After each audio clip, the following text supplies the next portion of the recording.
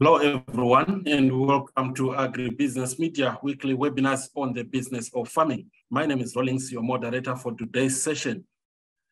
We are excited to have you join us, farmers, as we discuss the business of pig production.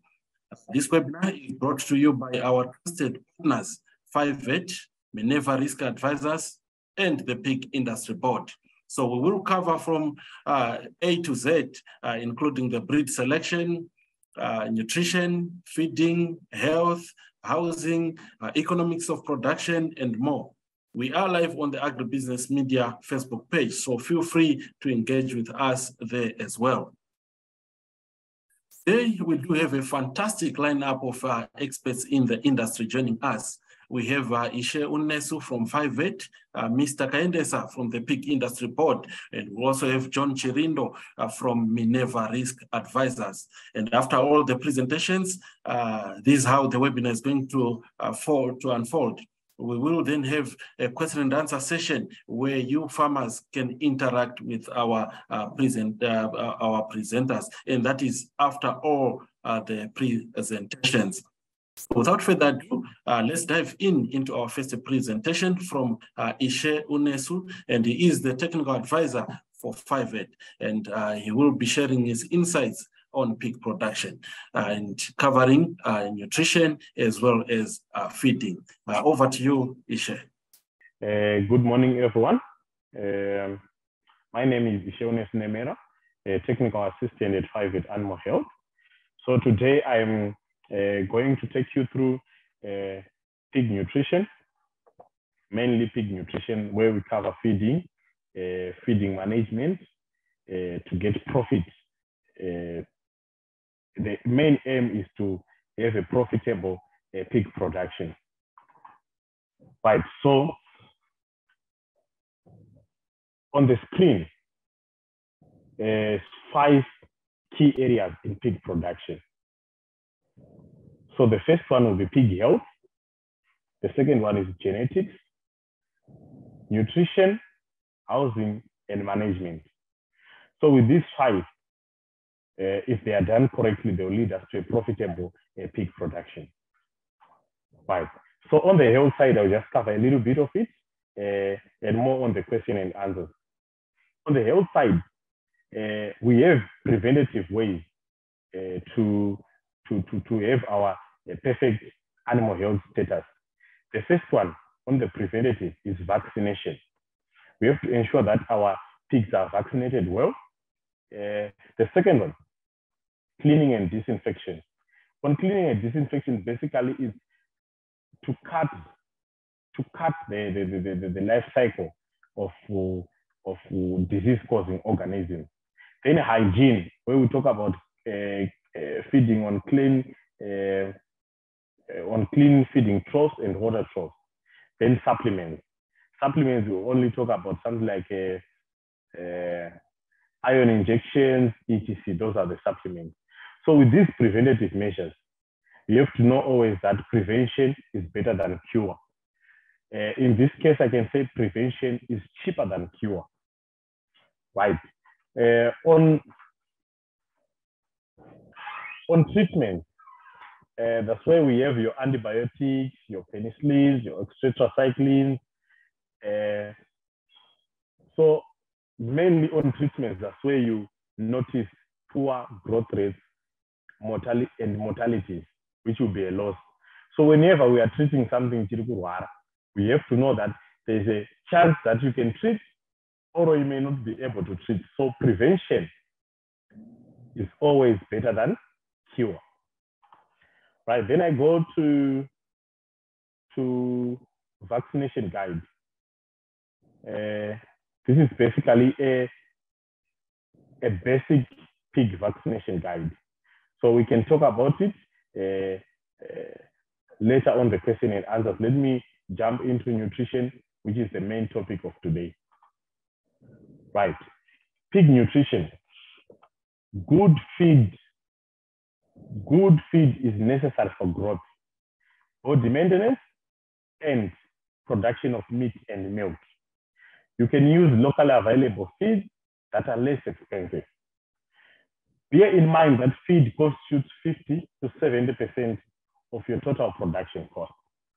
So feed is very, very crucial when it comes to pig production. Use a good commercial brand name feed. By this, we mean commercial brand name feed, just like Fivet, yeah?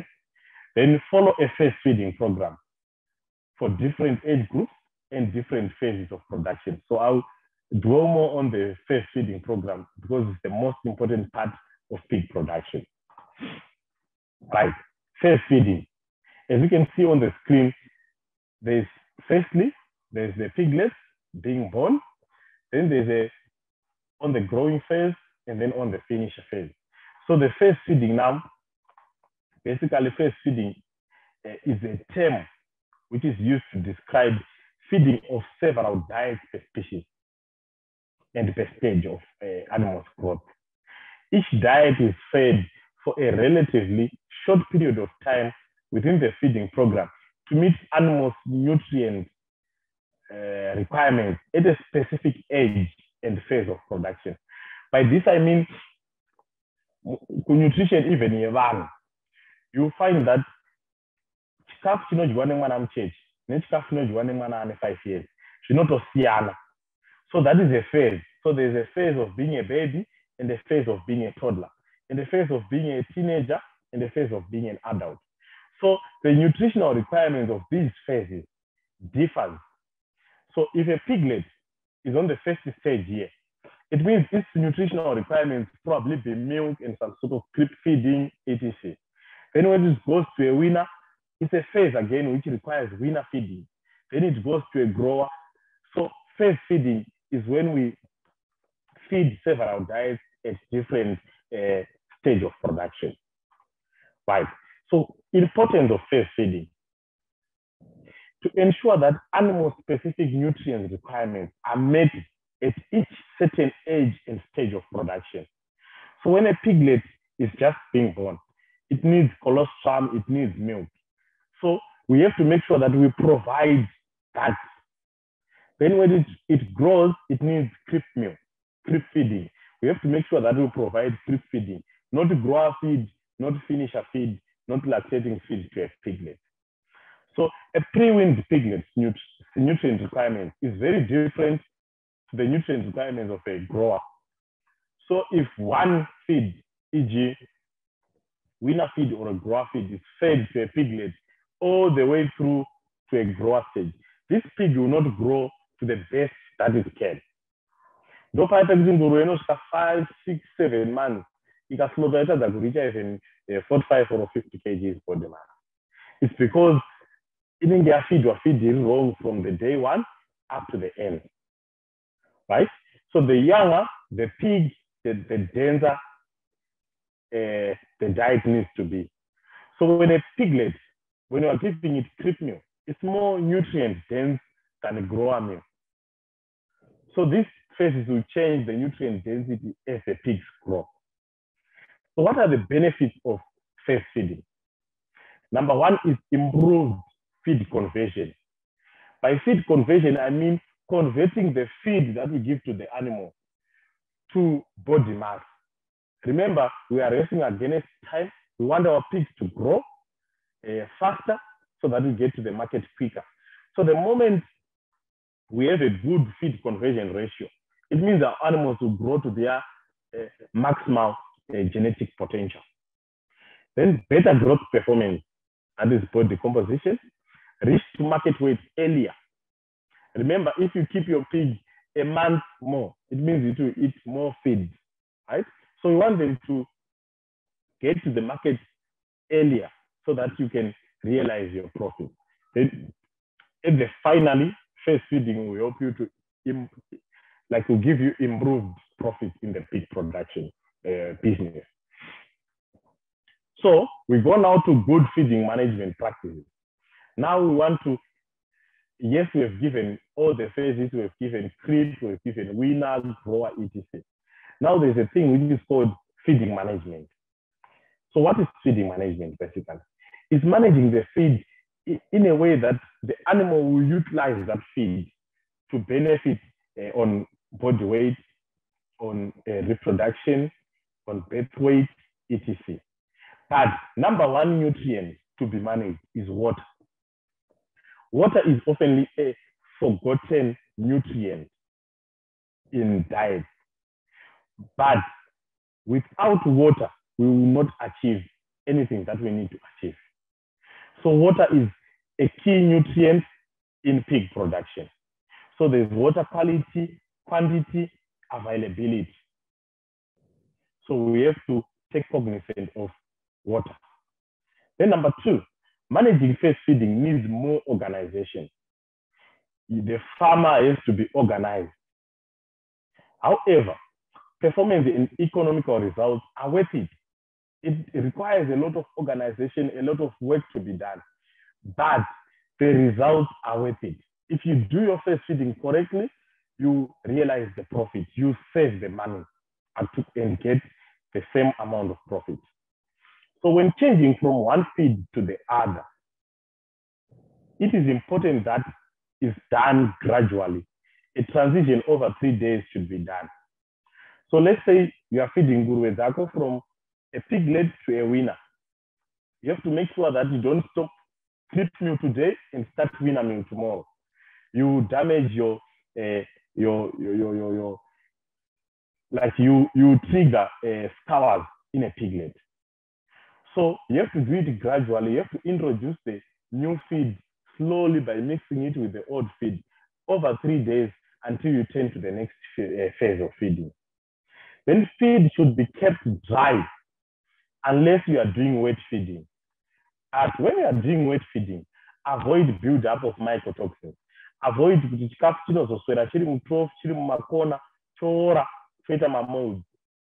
the moment we do that, then we are facing on the failure side.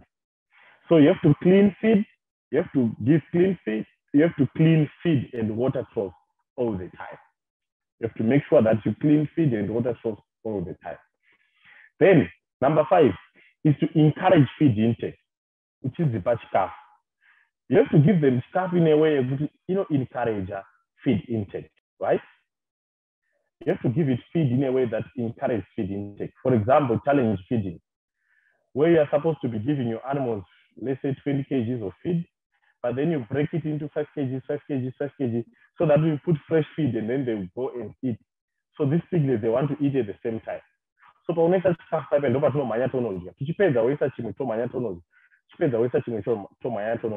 or to introduce weight feeding to encourage more feed intake. So all these things are time consuming. They want you to be organized, but they have the result, right? Right.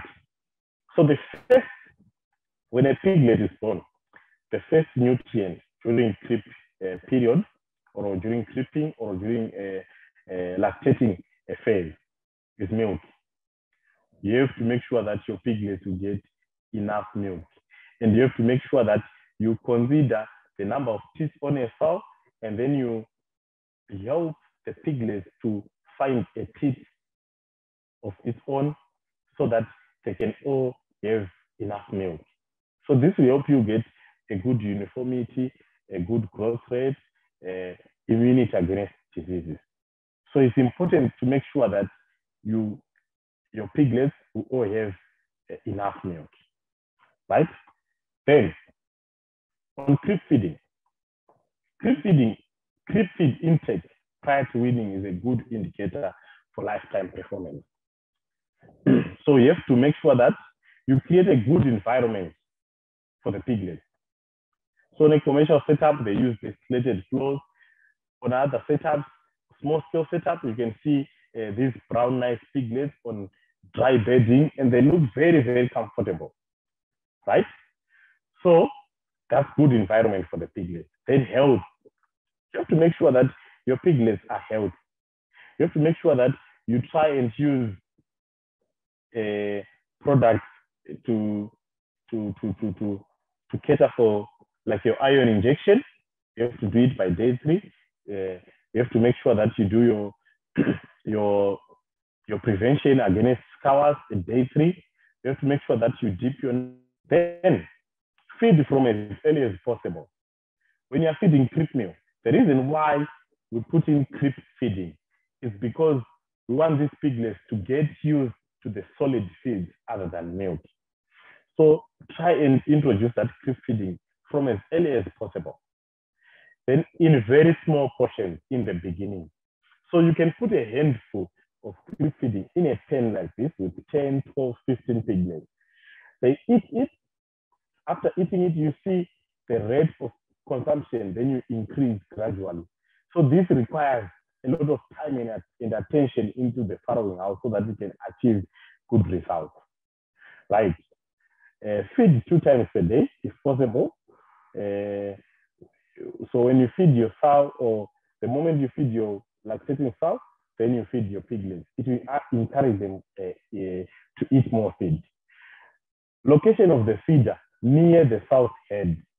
So we encourage that you put your creep feeding plate close to the mother's head, so that when the mother is eating, it will encourage its piglets to eat as well. Then to feed a specially designed creep feed, which is palatable. So creep meal yedu inofanirwa kunge ine good particle size, ichinhuhwirira, ine zvese zvinodiwa muchikafu kuti kuitira utano hwemapiglets edu. Right. Then what's the target feed intake? You have to feed something like 400 grams per piglet. That is pre-weaning. Then continue creep feeding 5 days post-weaning and change gradually to winner meal. As I mentioned before, the issue of feed management on changing feed from one phase to another, you have to do it gradually. Right. Then you go to weaning stage. Weaning is equal to stress. So the weaning stage is very, very stressful to the piglet. So weaning is separating the mother and the piglet. So it involves changing the pen, changing the feed, no more milk, etc. So feed change will lead to low feed intake, will lead to digestive disorder. So this one will slow down your growth and will cause uneven growth if you don't manage it very well. So try as much to keep safe environment in the creep area that is dry, with bedding and heat.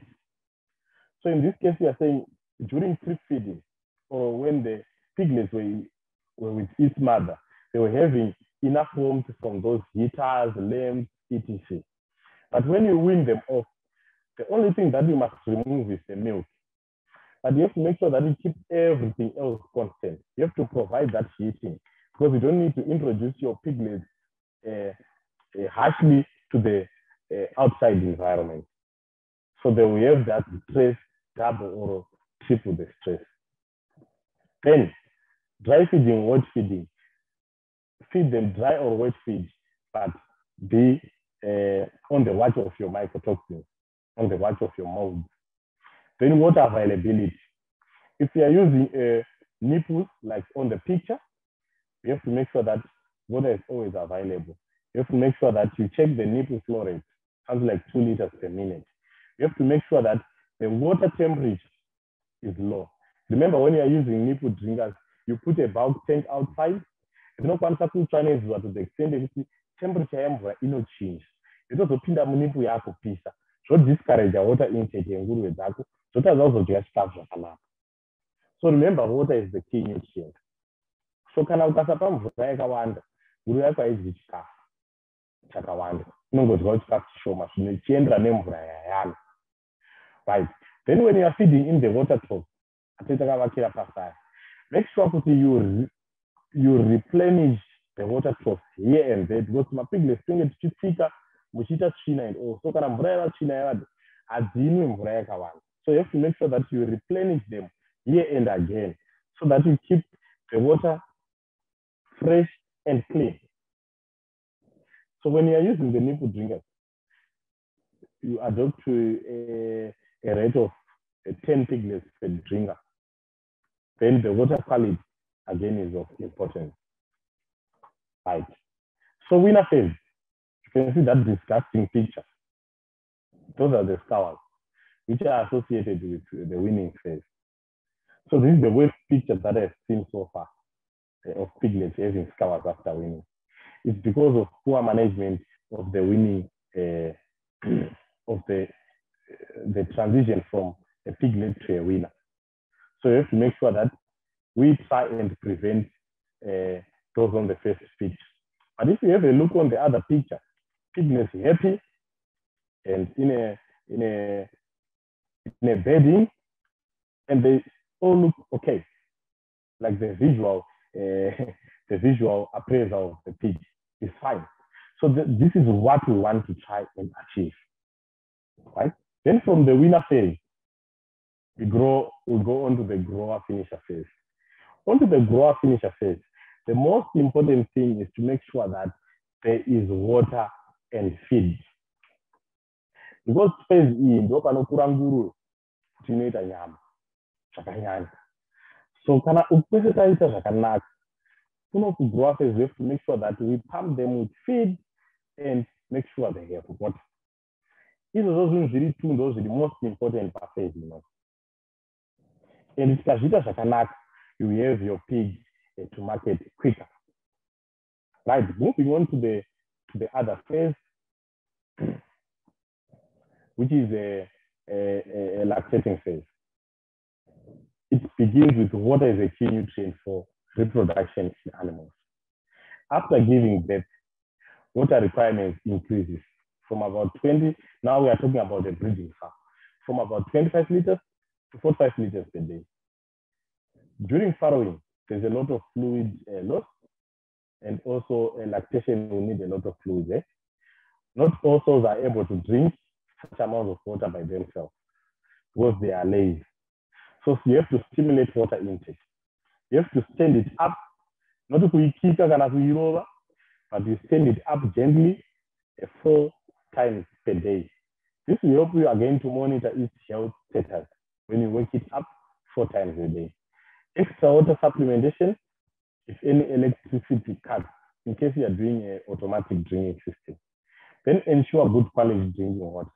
So the bore water, if you're using bore water or cancer water, fine. But when you're using dam or river water, you have to make sure that you treat your water before it gets into the pans for drinking. Right. So now we go to phase feeding. Now we want to talk about the actual figures. How many kgs of feed are you going to feed an animal per phase? Because if you want to do your budgeting, you have to know you get a 10 piglets. How much pig feed do I need? How much weaner feed do I need? So this is the chance to have those figures down. So firstly, from 4 days old to 10 days post-weaning, that is around 6 weeks old, one piglet will eat something like 5 kgs. And the target weight will be 7.5 kgs by day 28. Then we move on to the weaner phase, which is from 6 to 10 weeks. We expect our weaner to be eating 25 kgs, and we'll be targeting something like 29 to 34 kgs. This is a live weight kgs. So how do you know that you're achieving these kgs? You definitely need to get a scale and make sure that you weigh your animals on those at 20 days, at 10 weeks, to see if you are achieving those target weights. Then you can weigh them weekly so that you can track your growth per week, right? Then for a grower from 10 to 16 weeks, you feed something around 80 kgs of feed to achieve 64 to 74 kgs in live weight. Then from on the finisher phase, 16 to 22 weeks, 120 kgs to achieve a maximum of 101 or above kgs of live weight kgs. Right. Then we now want to go to the feeding of a breeding farm. So let's say we have weaned off our piglets. We want to ready to feed it. It's okay by it within 5 to 7 days. So how do we do it? On the day of weaning, you withdraw feed. Now you go to 1 kg of lactating sow feed, 1 kg of profit. And if it's not trade to try it a dry off. Then in the evening, you give 2 kg of sow and boar feed. So now what lactating feed, you are now in sow and boar feed. Then the following day, you use a product which you call Profit. This is a reproductive modifier. It will help your animal to come to heat or to give you a sound heat. You keep 250 grams of that, plus maximum sow and boar feed, which is you can feed up to 4 to 5 kg. But this feed will be done for a period of 1 to 7 days while you want it to come on heat earlier. So you do this throughout the period up to the service period. Then when you service your animal, we recommend that from day 1 to day 55, you feed 2.6 to 2.8 kg. Then from day 56 to day 85, you reduce your feed to around 2.3, 2.4, 2.5 kg, depending on the condition of the animal. Then from day 86 up to farrowing, you now increase that feed again to about to a maximum of 3 kg per animal per day. Why are we doing this? So this feeding program is called medium, low, high. The reason why we are doing this is because we want to feed our animals depending on the nutritional requirements during the period of pregnancy. We don't want to feed a flat figure to say pregnant animals are being fed 2 kg per day. We don't want that. We want to feed, so in terms of vacuno service on guru, you can reduce feed ya go to 2 kg. You know, reduce our number ya bana ya chaku. So moti yanga ya gudi sama zai eko bana 18. Right? Yaku pama zai gudi sama 18. If you reduce feed, you know kata wana is also 12. You know kata wana is also 10. Because you know to feed and do pure is very difficult to feed. So this is a natural system which happens in the body, not dissolve. Before Adi, I touch my pig. You think it on a then, a second trimester pregnant. If I'm going to come development, heart, liver, whatever, those small little things in a body. So my requirements in Guru and I got a bit low. But we know they are pregnant for sure and we lower the feed. Then, after the trimester, we increase even up to 2 kg, 2.8 to 3 kg of feed, right? Why? Because that's where we want to build the birth weight. And I'm going to you know, to Kura, they are muted trimester. After the trimester, and not build the weight. So now we want to build the birth weight of our piglets. We know so Sahara, an average of 1.5 kg. Up to 1.5 kg. I was a tamu diki, Mukura power than Manano Zarachima 900 grams per 1 kg. Right? Then Mukono Edu 2.2 to 2.5 kg per day, depending on the condition. So the reason why people are still feeding 2 kg is because Udara breeds Anganema body big. Now with the new genetics coming in Zimbabwe, you find that my requirements are fit or because Kuku is body to have poor. So bear in mind with 2 kg per day, you don't think any productivity project because we're not a single wonder. You need to put 2 kg. You have to adopt and move with the new things which are coming in. Right. Then you go to farrowing. So we encourage you to feed and do dry soil and bone to satisfy no sand. We don't encourage you to move the lactating a week before Sahara or some days before.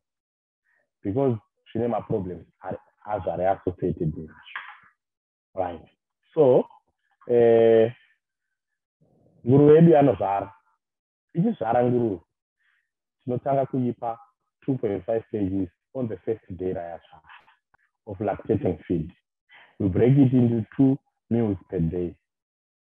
Why tikudaro? Unodi chizvara inenge isina appetite, so unoda kushaya kuinheza kuti idye chikafu chakawanda. Right? So,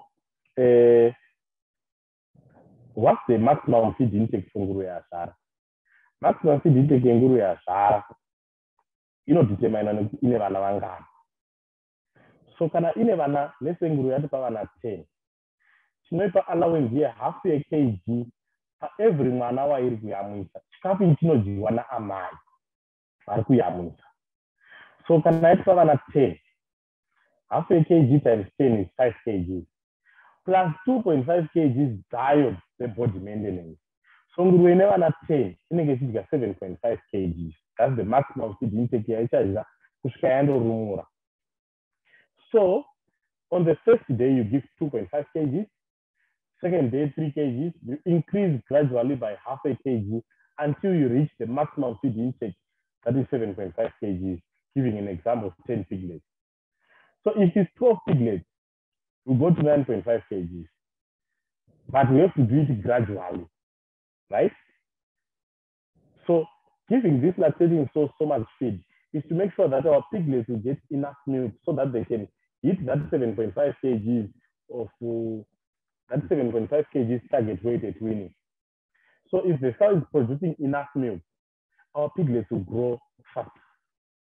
And then at the same time, the cow's body condition will remain in a range which will allow it to come back on heat by 5 to 7 days. So the moment you don't feed it well, it will go very, very thin. You know, wonder to myself. I wonder nguruwe, you know, heat later than what you expect, right? Plus, you know, heat yakawanda. You know, kanganisa pakuti ukaseva nguruwe yakawanda, inokwanisa kuzoita ma-difficulties kumberi. Right. So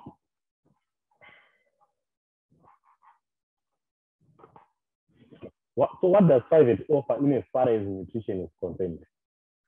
5-8 offers complete feed, which is your crib meal, winner meal, grower meal, finisher meal, lactating meal, sow and bow meal.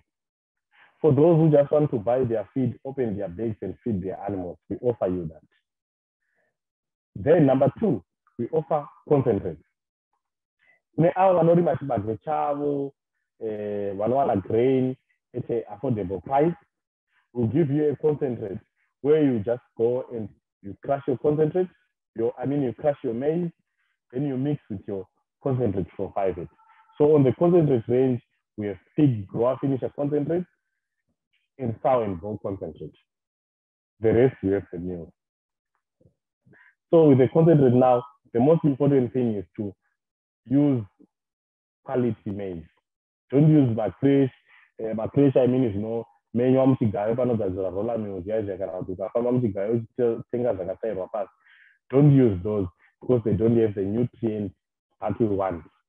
So if you want to get your pigs to market quicker, you have to get quality maize. Right.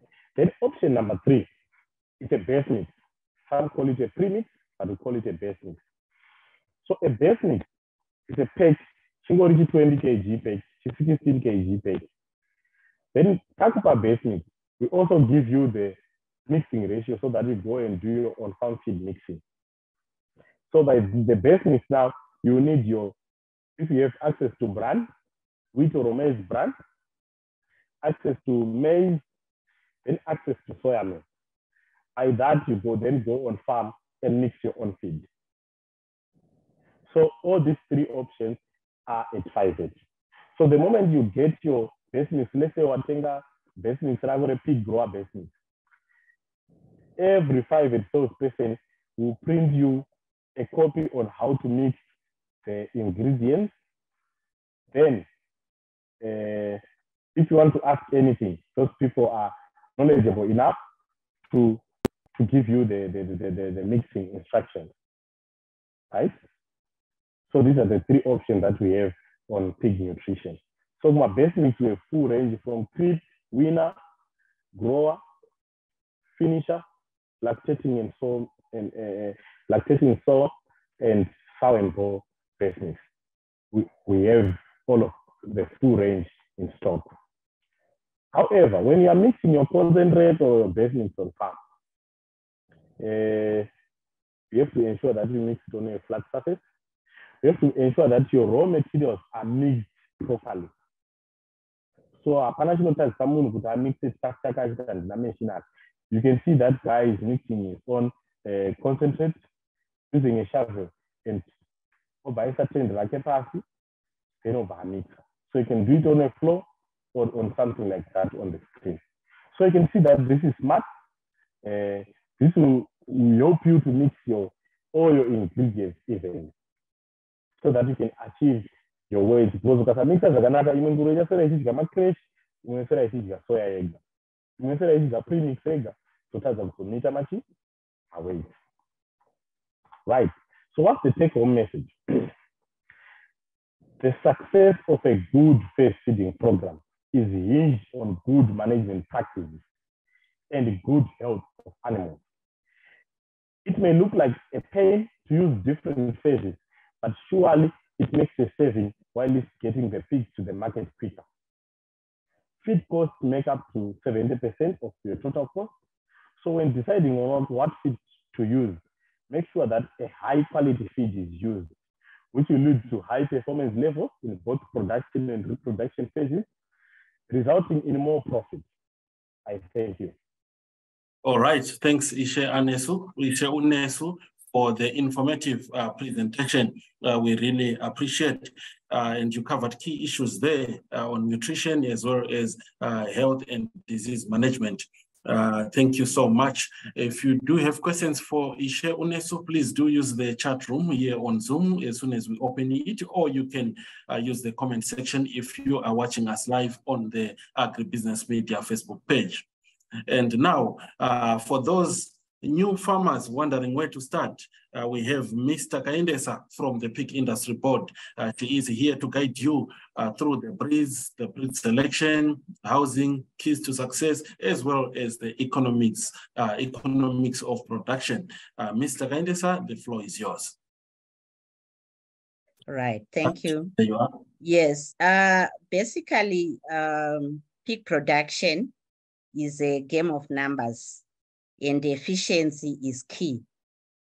And it is critical to get the basics right from the first instance. What do I mean by getting the basics right? It's like when one is starting piggery, there is need for proper planning, because this will avoid one making costly errors as you go. Secondly, basics in most cases don't take lots of monies to correct, but errors will definitely do. So we always give emphasis on getting the basics right. When I say pig production is a game of numbers, it's like if we say sow productivity, sow, which is the breeding female, sow productivity is determined by the number of pigs sold from the one breeding female per year. We have cases whereby farmers are into pig production and they will be marketing about 5-6 pigs from one breeding female. We have those who market about 10, 18, 20, 24. And if I can quote the Netherlands, they are now even reaching around 30 per one breeding female. So it's how efficient one is in production to ensure that at the end of the day, there is productivity. Because in some instances, you'll be meeting fixed costs, like maintaining the head, whether you are able to sell 6 pigs or 10 pigs and so on. Normally, some of the costs you meet during the production cycle will basically be the same. Like for an example, feeding the sow when it's pregnant, you won't be knowing how many piglets it's carrying and so on, but the basic feed you require is the same during gestation. Where you can scale up or down is when the sow is lactating. So you need to ensure that the feed you are giving is really going to be made good use of. Maybe kindly move the screen. So this is just my introduction. And when I say it's a game of numbers, I mean,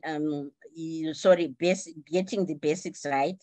I mean, there are basics like on the feeds and feeding, on biosecurity, hygiene issues, and so on.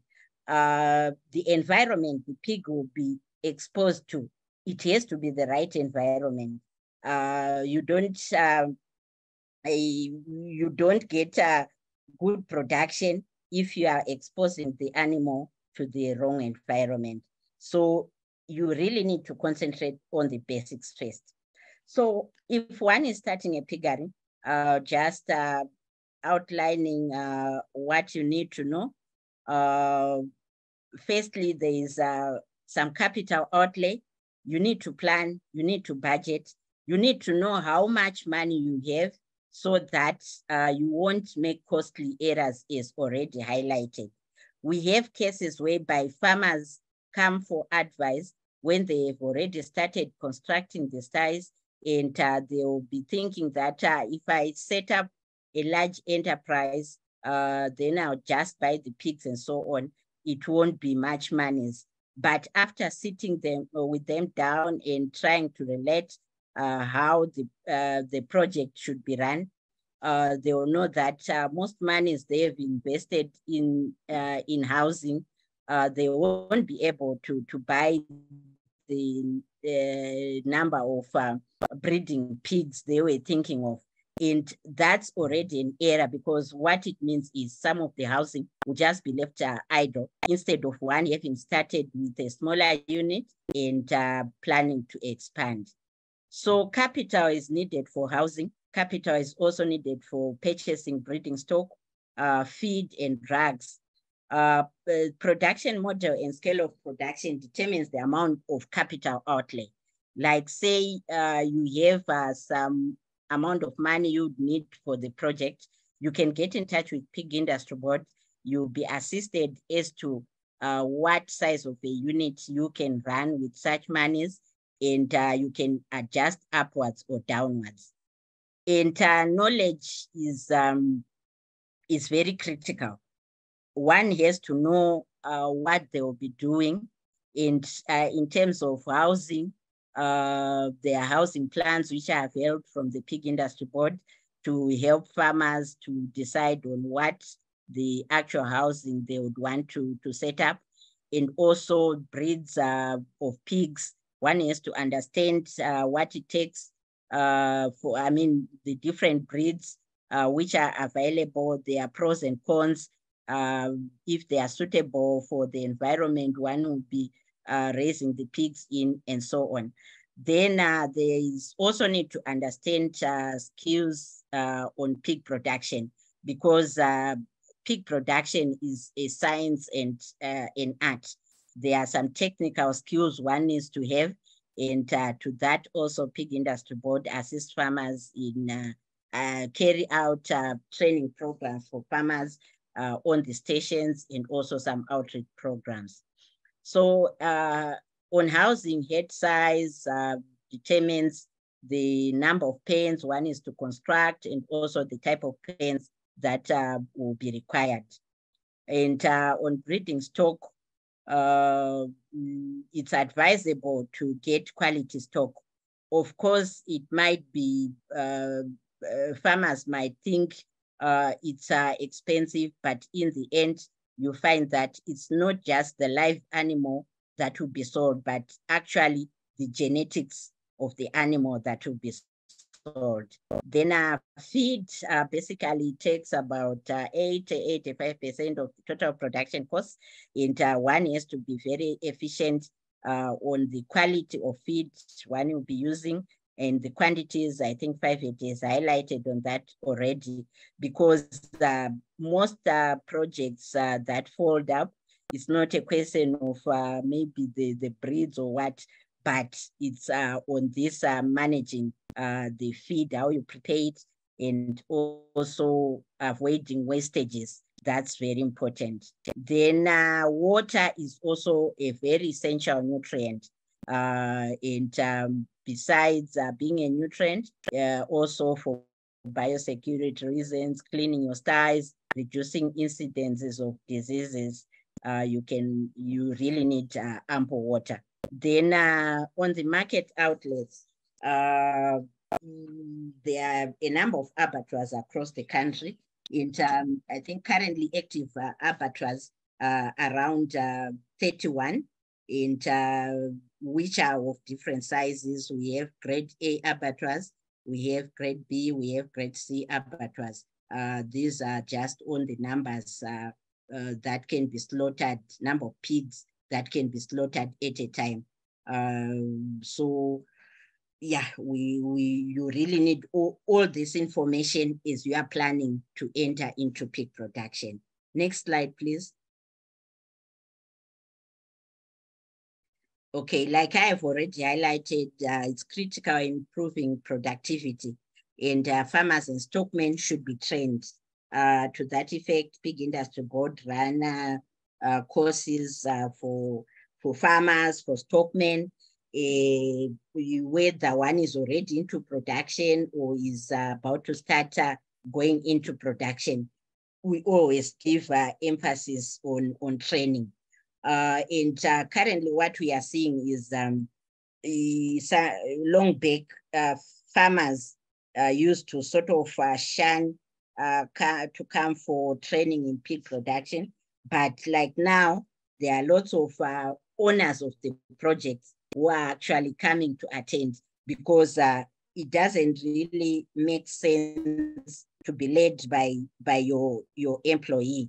It's also important for you, the owner, to have the right information, because an employee can even lie to you or can even steal from you because you don't know anything on the ground. And that will be a recipe to fail sustaining your project. So at least if the farmer also has hands-on experience, then you can be at the same level with your worker. And we see such projects being sustainable. And besides just the knowledge, there is need to have the right attitude in running piggeries.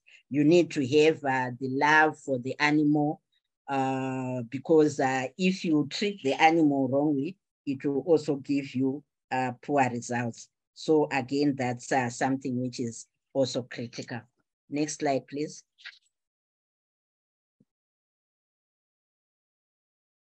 Right. On housing, as I have already alluded to, the type of housing, the number of pens, it depends on the head size. Say one is starting with a 5-sow unit, because scale of production, we normally use the number of breeding females on the ground at a time. So if one has a 5-sow unit, there is a basic plan which we recommend, whereby one will just be building same number of pens with the same design, but used for different purposes. So with that, you'll be needing about 9 compartments, which are almost 10 square meters each. So with that knowledge, you can build the right pen. You can be, the pens need to have a slight slope, so that when you clean the pens, water won't stay in the pens, and that will be a way to increase bacterial infections and so on. So you really need to have the right information. Siting is also critical. You need to site where you are going to be putting your pens, and if you need any assistance, Pig Industry Board officers are also able to assist, or even the ministry, the Agri-Tax department is also able to assist. And it's recommended that pens should face north, south, and not east, west, to avoid too much sunlight getting into the pens, and which will have sort of adverse effects on the pigs. The walls also need to be strong. We don't need someone to construct a pen which, when is housed with the pigs, the next day you start repairs and maintenance, because that's also a cost in production. So there is real need to ensure that the pens are the right strength. And ventilation also, it's critical in the pens. There's particular heights which is recommended for the pens and so on, and also the type of pen. If it's to house piglets, the farrowing house, it needs to be warm enough and so on. So we have sort of what we call the specialized housing and basic pens. One can start with the basic pens if the unit size is not that big. And if you need to expand, then you look at building specialized housing, like the farrowing pen where the pig will be giving birth in, or maternity if it's as humans. So it has some special features, and you can build such a pen as you grow, because at a time we'll be looking at about 25% of your total pigs, breeding pigs, to be in the farrowing house at a time. Then also biosecurity is critical. I think Fifet has spoken about it already.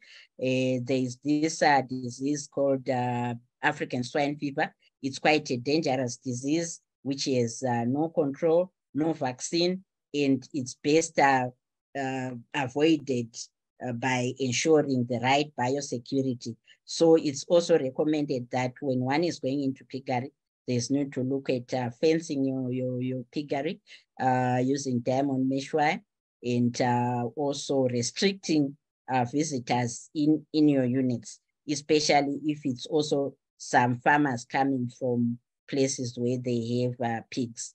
And animal welfare is also critical. You need to ensure that your animals are properly housed, they are properly fed, and looked after. And besides, also staff welfare is critical. The person who will be running the piggery also needs to be looked after well, so that production will be improved. Let's go to the next slide. So yeah, basically these are just some examples of pig housing which you can build.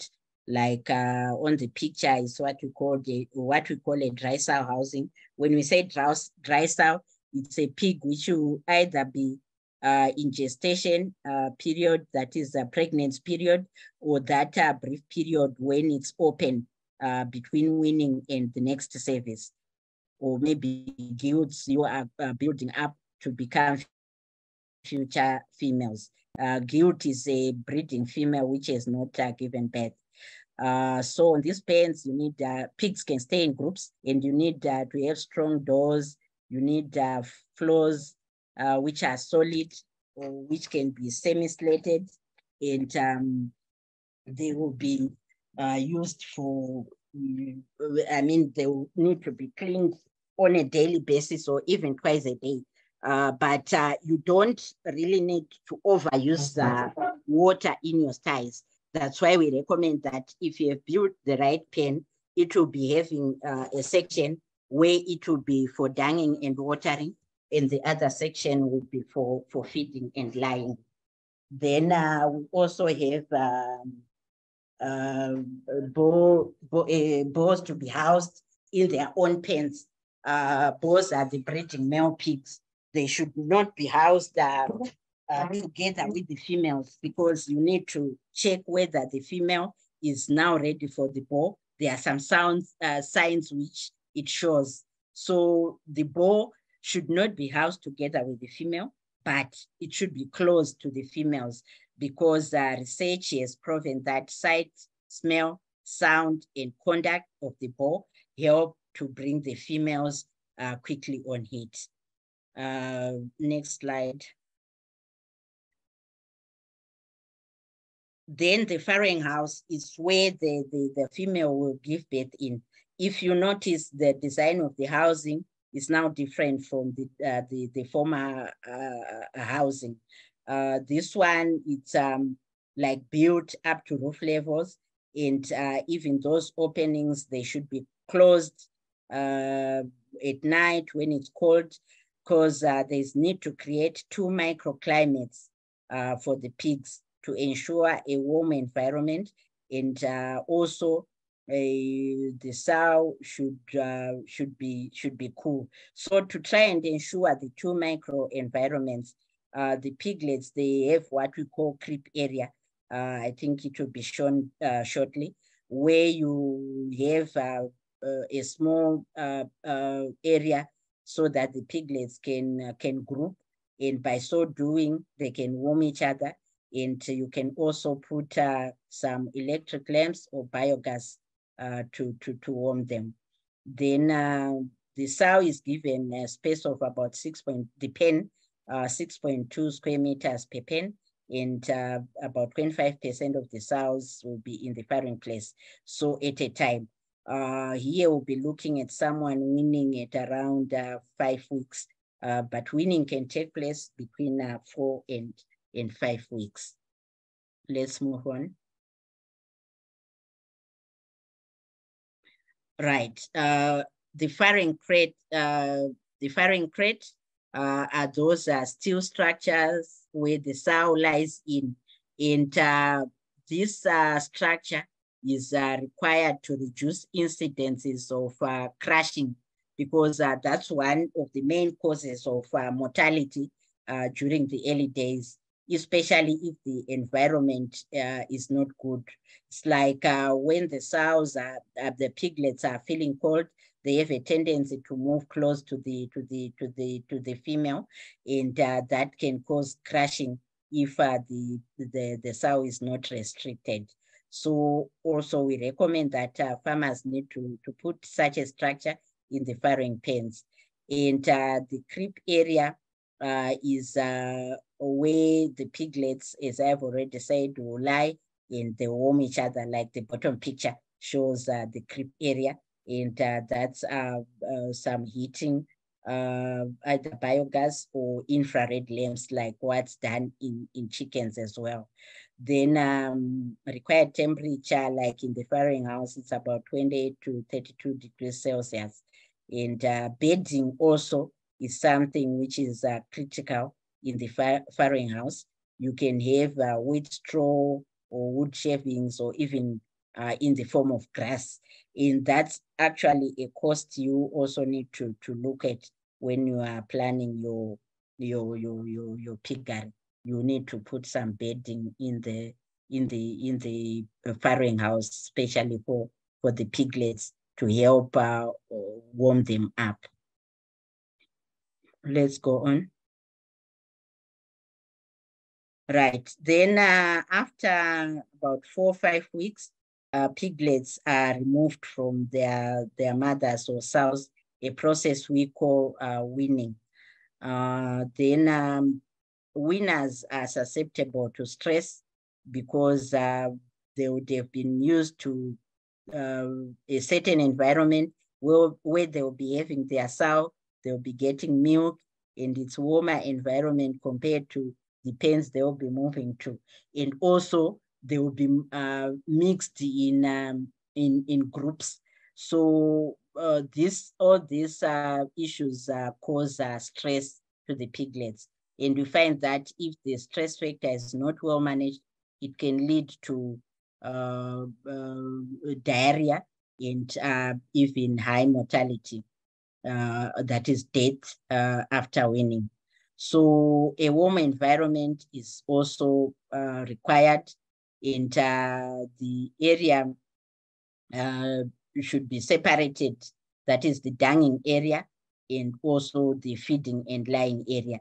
So from this picture, I find that the lying area is again enclosed, and you can even still use infrared lamps to at least improve the warmth. And the ideal temperature will now be around 22, 28 degrees Celsius, which will be lower than the temperature required during during lactation. Can we move? Right. The pictures now show just what we term multi-purpose pens. These are the ones which we normally say, like for one starting with a smaller unit, 5 cells, 3 cells or so, there is no need to really build specialized housing, because at the end of the day, you'll be underutilizing the pens. So you have what we call multi-purpose, where you are just building a number of pens with same design, but used for different purposes. And the pens can be used for fattening, like say you are expanding in the future, you can still use these pens as fattening pens. It's not that you are going to destroy them and start all over again. So yeah, that's some of the recommendations which we give as farmers seek advice. Right, so the plans for the housing I've been talking of are available from Pig Industry Board, and farmers can actually call or come physically for further advice. On pig breeds, we have an ideal pig needs to be fertile, that is potential to give birth to a large litter size. Then should have good mothering ability. This will lead to a potential for it to win a large litter, because as I have said that it's a game of numbers. You really need to ensure that at the end of the year or so, you are also marketing more pigs. Then the pig needs to have fast growth and good food conversion efficiency. Conversion efficiency, I think it's like the gain to produce a kg of meat, how much feed the pig would have consumed. And also carcass quality is important, because consumers are choosy. You don't need to have a pig which has too much fat and very little meat. So this can also be a factor of breeds. Let's go to the breeds. From the pictures, we have large white breeds, and basically known for fast growth, strong legs, and good mothering abilities. And the pig, though sustainable to sunburn, like maybe in hot areas. Then we have the landrace, again almost same qualities with the large white, but it slightly has some weak legs, but it's an excellent mother as well. Let's move on. The next is a Jurok, which is now a brown pig with droopy ears, strong legs, good meat quality. It is mostly used for crossbreeding programs. It's a good pig, it's strong, and this is an indigenous breed of which commercial producers, we don't encourage them to use this breed because it produces low litter sizes and also lots of fat, but it's a hardy pig, so maybe for subsistence it can be used.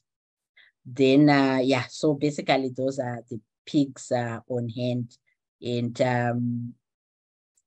now the next slide is on value addition. These are just outputs from the piggery. There is you produce breeding stock and slaughter stock, then slurry and solid manure, and carcasses and cats, slurry, biogas farming, and you can also integrate with fish farming. Let's move on. Then on business models, we have farrowing to finish, which is the most common model in Zimbabwe. Farmers breed the pigs and raise the piglets through the winner, grower, and finishing stages. Then we have winner production, whereby one can maybe specialize in production of winners. It's not very much practiced in Zimbabwe, but like currently, for those who want to just fatten winners, depending on availability, this can be availed. Then fatten production, it's bought-in winners for fattening, and fattening period is around 12 to 14 weeks if marketing at 22 weeks. Let's go on. And this is an example of cost of producing a pig up to market of 100 kgs.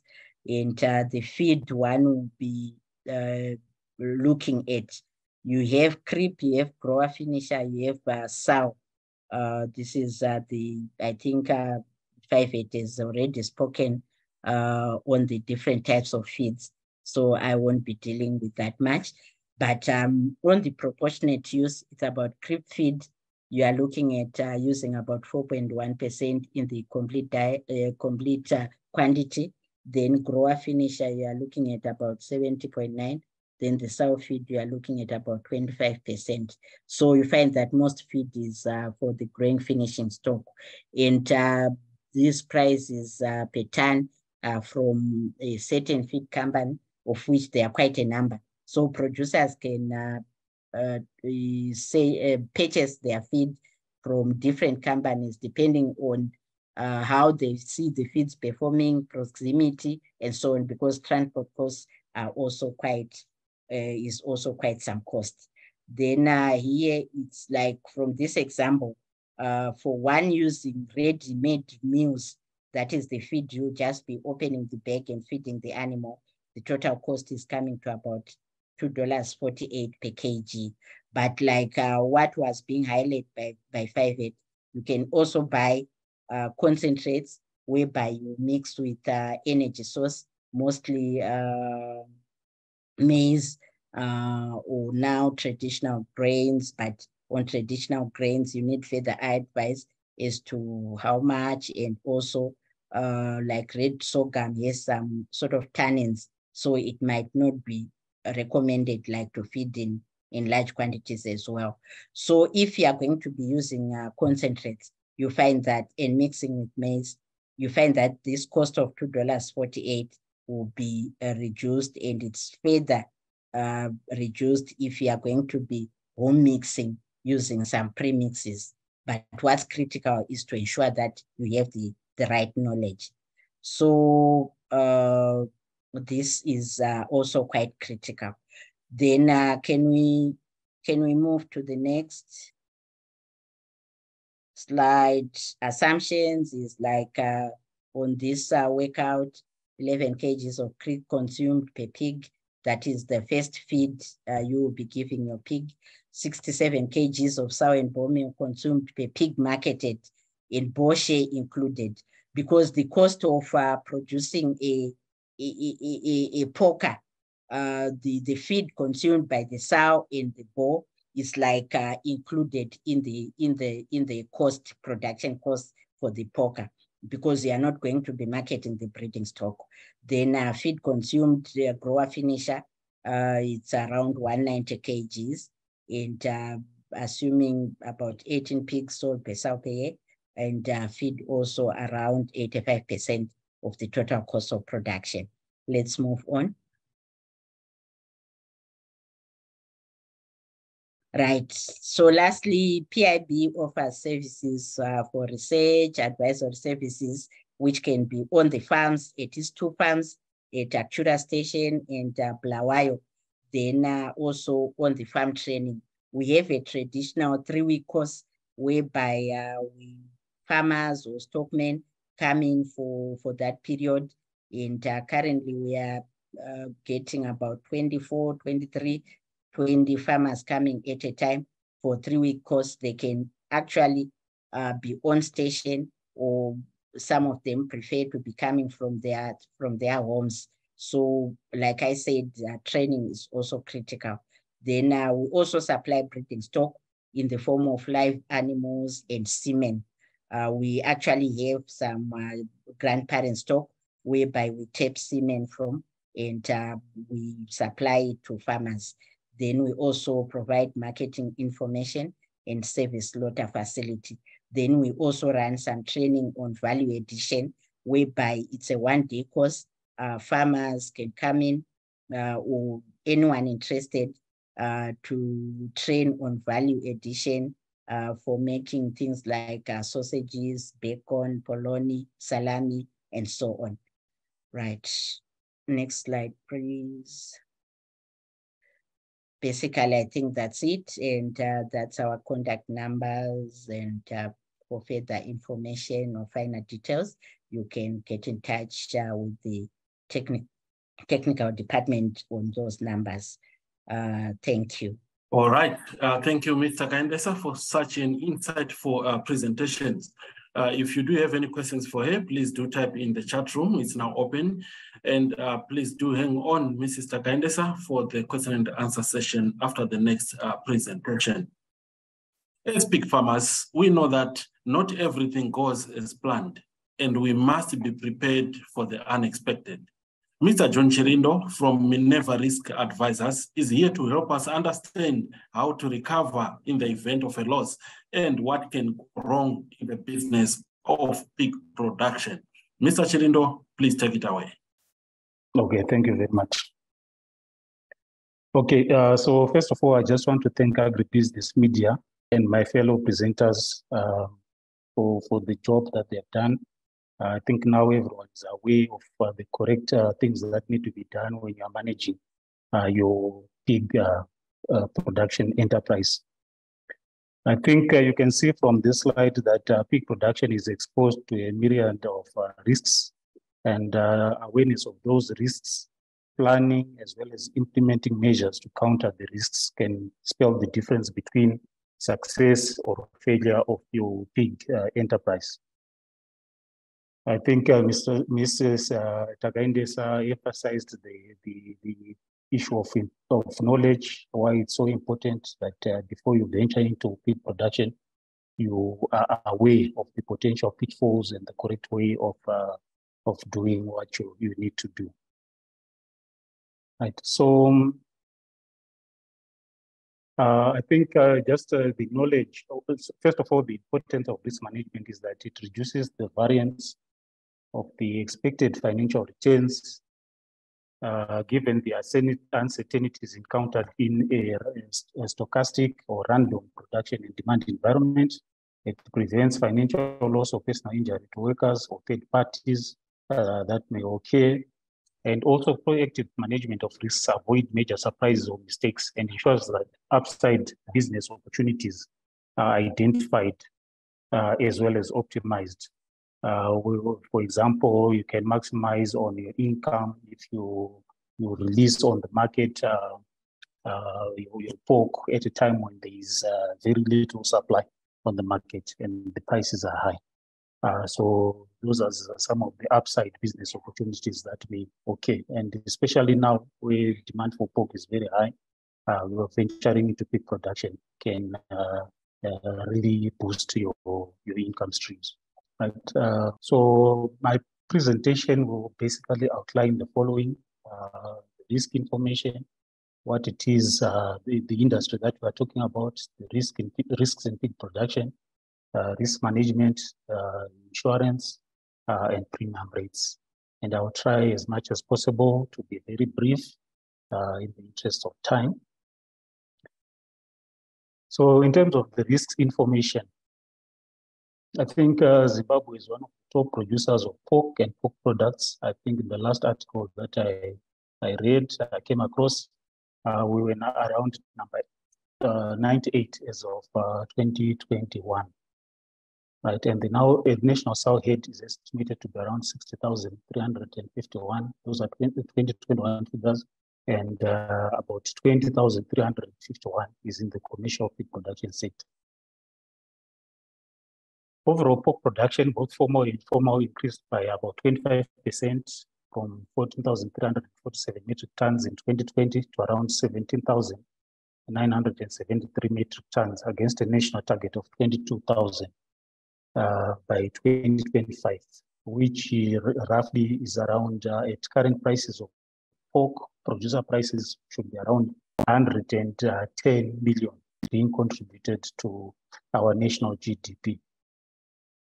Pig slaughters at abattoirs increased by 21% from 178,668 pigs in 2020 to around 216,403 pigs in 2021.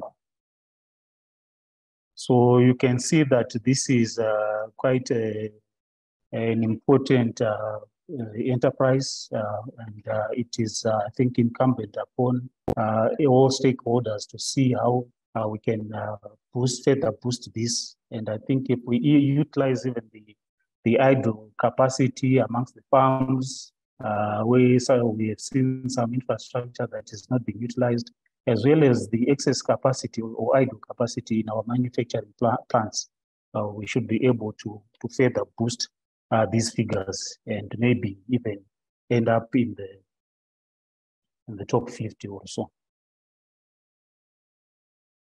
So what are the risks in pig production?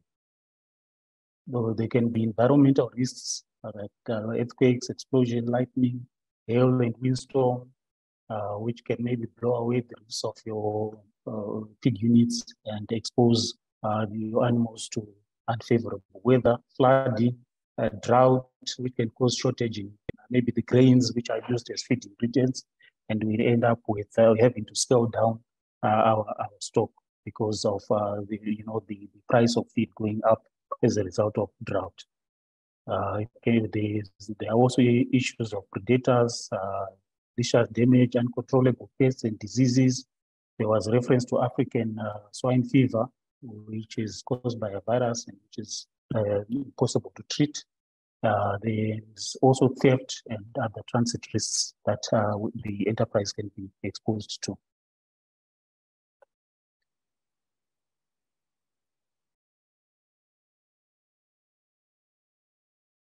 And how we can mitigate some of these production risks, maybe use of latest technologies. The previous presenter, Mr. Usheunesu, talked about the phase feeding that has to be practiced, when to service your sows. And I also, Mr. Kaindesa emphasized the issue of feeding, right? The importance of feeding the correct feed to your sows or porkers or your piglets, and also maintaining adequate reserves of inputs, including maybe your treatment chemicals or medicines, as well as your vaccines. And of course, not forgetting the feed.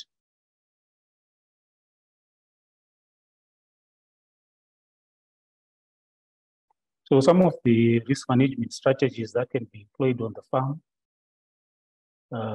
include providing good nutrition to the animals, avoiding overcrowding. Mr. Kaindesa mentioned the ideal sizes of pens, proper pen design, including the location, also very important to avoid leg problems or maybe even sunburn. If you maybe orient your pens east to west. Wet floors help in the proliferation of bacteria that was mentioned, isolation of sick animals in sick bays, and those sick bays should be the last to be cleaned, and equipment from in those sick bays also should be the last to be cleaned.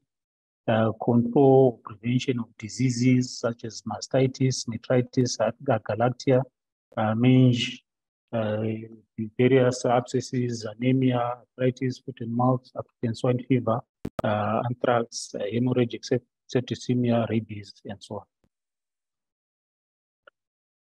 And vaccination will help to prevent your animals from contracting most of these diseases.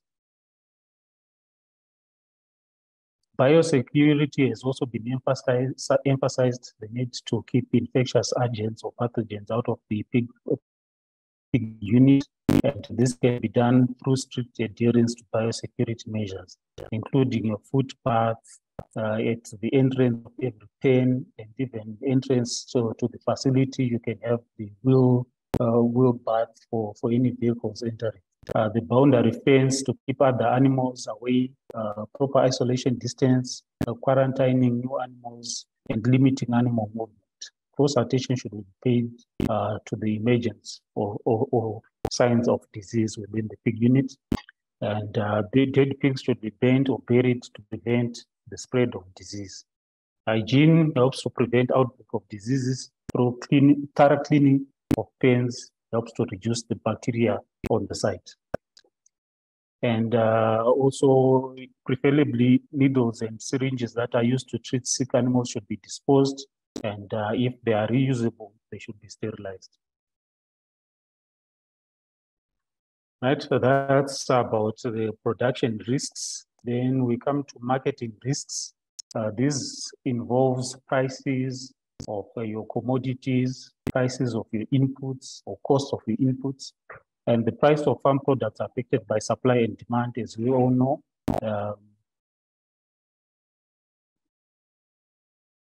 And the cost of production. So the supply of the product is affected by a combination of production decisions made by the farmers as a group and by weather or other environmental factors which may influence the output. We mentioned the drought as being one of them. Demand for a product is also affected by consumer preference, consumers' level of income, the strength of the general economy, and the supply and price of competing products. Of course, pig would be competing with poultry and beef. So the price of these other commodities will also influence demand for pork. Cost of production of a unit of product depends on both the input costs and the yield. We are all aware that as you yield more, the relative cost per unit produced becomes smaller and smaller as your yield increases.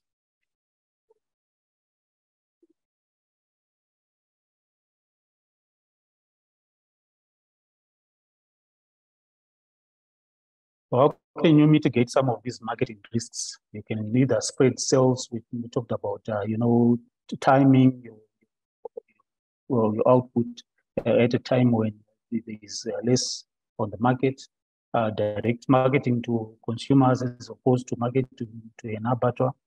Contract arrangements with input suppliers to fix in prices and also your buyers so that you get a favorable price at the end of the period, and also building trust between the parties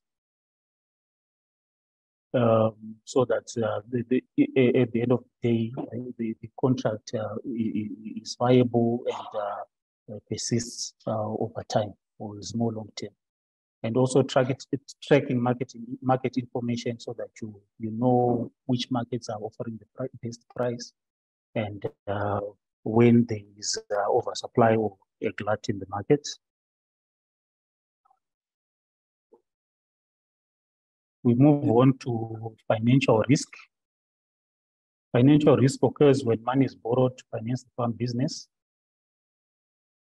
And uncertainties around that include maybe interest rates, the lender's willingness or ability to continue to provide funds when needed, the ability of the farmer to generate the income necessary for loan repayment.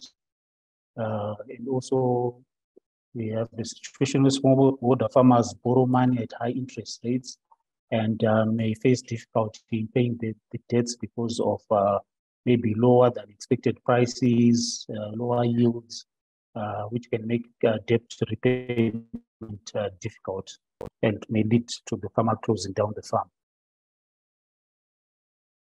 Some of the risk mitigation measures around that would be to hold liquid assets which can easily be disposed of to get cash. And also when you present your proposals to whoever is financing, you also budget in contingencies which may arise, which are unforeseen, so that you don't fall short of funds when you're at a critical period when you need the funds. You can also manage financial risks by insurance, which will provide a reliable level of cash flow in the event that an insured peril affects your production enterprise. Insurance can offset harvest failure, complete failure of the unit as a result of an insured event or some epidemic disease, and the farmer is able to recover and start afresh with the insurance. We also have institutional risks. Institutional risks refers to unpredictable changes in the provision of services from institutions which support the farmer. For example, banks, interest rates, we mentioned that, cooperatives, marketing organizations, input dealers, and government extension services. Uncertainty of government policy, which may affect farming, such as price support or subsidies or taxes, may affect the viability of your pig production unit.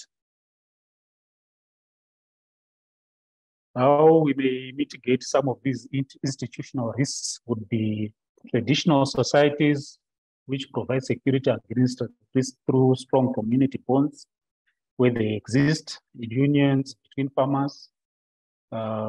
This group enterprise provides confidence for more vulnerable group members. They learn from the bigger brothers who may have more experience or have been in the enterprise for a longer period and would have been doing well. Economies of scale in service provision by being able to bargain or to negotiate with volumes. You are able to influence your buyers or traders to provide favorable terms. Organization of farmers ensures economy of information collection as well as dissemination of information.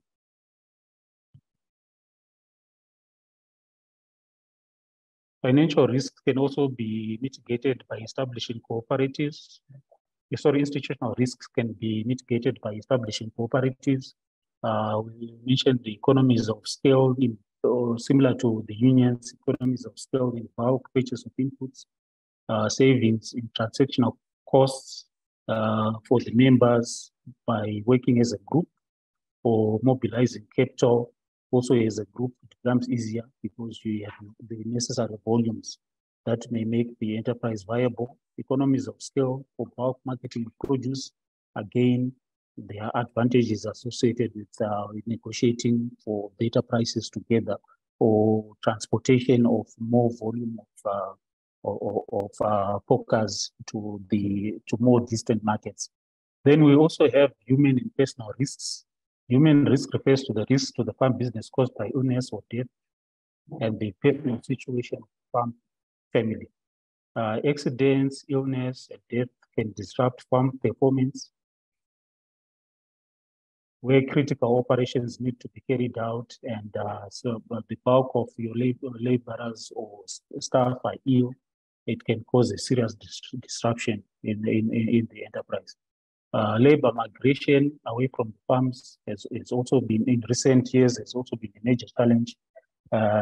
Seeing less and less laborers on farms. Where they are there, again, the cost of labor tends to be high. Political and social unrest can also limit labor availability. Then we also have a spread of HIV and AIDS, which has limited, again, the availability of labor as well as the productivity of labor, or in instances where the staff members are ill. And for certain diseases, which are called zoonotic diseases, or diseases which are common to both humans as well as pigs, like influenza, for example, it's possible that humans can transmit diseases to the pigs. That's another risk. That's why in some operations, the workers are first of all screened before they are allowed to work in the pig unit. I think Mr. Kaindesa mentioned the issue of having the correct skills or people with experience managing the pig unit. Having the correct skills means that productivity is increased, and also labor-related problems are avoided. Okay, so your risk management focus entails going through the entire aspects of the operation with the intention of identifying whatever exposures exist in the enterprise. You can do this by means of maybe having a checklist to ticking off those risks to which your particular unit, depending on where it's located, and maybe the exposures that are peculiar to that location, as well as your skill set and feed availability and so on. You can tick off on a checklist that assesses in order to assess the risk.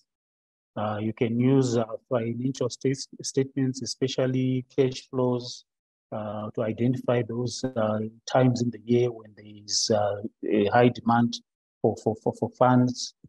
You can review your contracts, see that there are no gaps in the contract which may leave you exposed.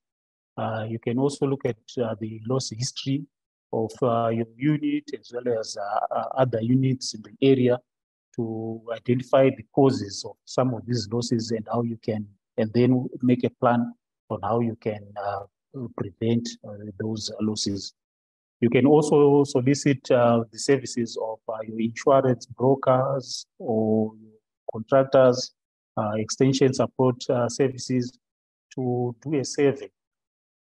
And their reports will help you identify some of the exposures that exist on your enterprise. You will then, after identifying the risks, you analyze the exposures in terms of severity, as well as frequency of occurrence.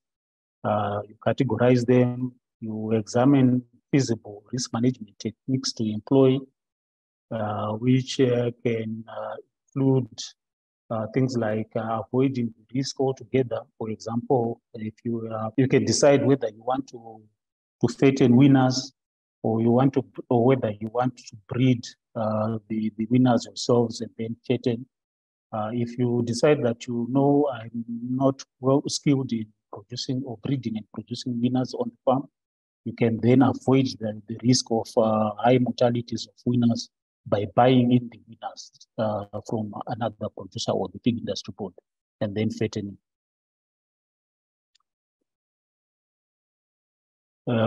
Vaccination against diseases also is a way of avoiding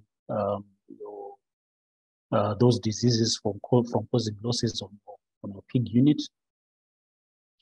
Then the next step would be selecting the appropriate risk management techniques from the list that I will share with you just now. Then implementing that risk management technique, and then monitoring the results and revising the risk management program where necessary.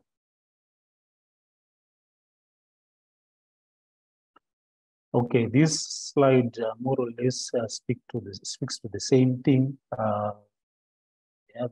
First of all, you describe the business.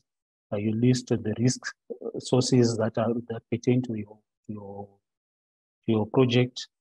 You evaluate and rank them in terms of the risk source. You analyze the situation, and then you employ or implement the relevant strategy to mitigate that risk. So these are the 4 risk management strategies. You can either accept the risk. For example, if you choose not to vaccinate because maybe a particular disease is not endemic to your area, you are accepting the risk, and you accept the possibility that if that risk occurs, you are going to suffer losses. You can control or mitigate the risk. I think the previous presenter talked about timeliness of the various operations like feeding, mating or servicing your sows, and so on. I think Mr. Kendesa mentioned the issue of a creep area where there is heat that is provided to warm your piglets and prevent things like hypothermia causing death of the piglets. So that's controlling, mitigating the risk. You can also avoid the risk. I mentioned the issue of breeding and producing winners on the farm, as well as maybe buying in. If you cannot do that, that's a risk avoidance. Then risk transfer may be things like locking your price with a futures contract, where the price of the cockers is already set in the contract. And even if the price is lower than that, when you eventually sell, the contract binds the buyer to buy at those prices. You can also transfer for those risks that are very severe and for which losses may be catastrophic to the operation. You can transfer those risks to insurers who will then pay you in the event that those risks strike and cause losses on the farm. Okay, this is just outlining maybe the decision whether to accept or transfer for small risks with low frequency. You can accept. For small risks of high frequency, those you may need to control, mitigate them. For large risks of low frequency, those definitely you have to transfer to insurers. And again, large risks of high frequency, try to avoid them altogether. Okay, I'll just quickly go over the aspect of insurance because a lot of farmers have benefited where they have suffered losses from insurance. And I think it's important that we are all aware of what insurance of pigs entails and the cost of that insurance. And as a general rule, all the animals of the farm must be insured, especially those of the same group. If you have chosen to insure just your bulls, it's allowed, you can do that. But then you are insuring all the bulls on the unit. If it's only sows, then again, all the sows on the unit, or you can insure all the animals. The premium rate that will be charged will depend on a number of things.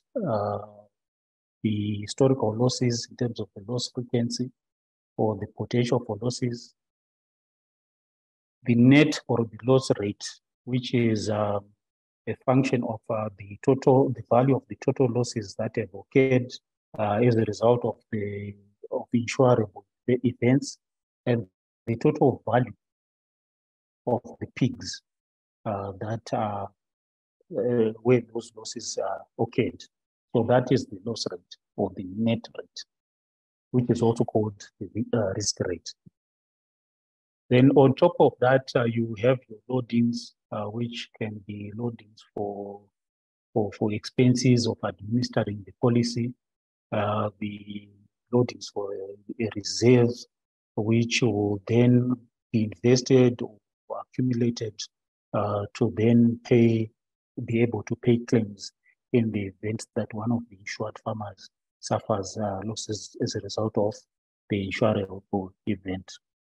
And after those loadings, you then get to the loss rate, which is around 2 to 4% of the sum insured on the unit. It is a function of the loss experiences and exposures, which I mentioned earlier. Your insurance will cover death or emergency slaughter due to accident of your pigs, electrocution or impact, can be the accidents, death or emergency slaughter due to fire or explosion, lightning, storms, or diseases. Losses due to proven theft. Your sum insured will be agreed upfront before inception or at inception of the policy and should not exceed market value. It can be the purchase price of your pigs, if they are bulls, how much you bought them for from PIB or any other supplier, or it can be a declared value that has to be agreed between yourselves, the farmer, as well as the insurer, for those pedigree animals which are of high value. The basis of indemnity or compensation will be the agreed sum insured less any applicable deductibles, such as the excess or savings and so on. And we normally insure your pigs at the mature weight or mature value. But losses may occur before the animals reach those mature weights. And in which case there is a table that is used to adjust, taking into account the age of the animal when the loss occurred and the value, the corresponding value of the animal at the time of the loss. Right. Some of the things that you may need to know are that for catastrophic perils such as the African swine fever, there may be limited cover, maybe up to maybe 50 or 60% of the value that may be insured. You need to vaccinate all animals against the diseases prevalent in the area, and the vaccination program has to be submitted to the insurer. The quality of feed is very important. The quality of breeding stock is also very important. These have to be sourced from a reputable supplier.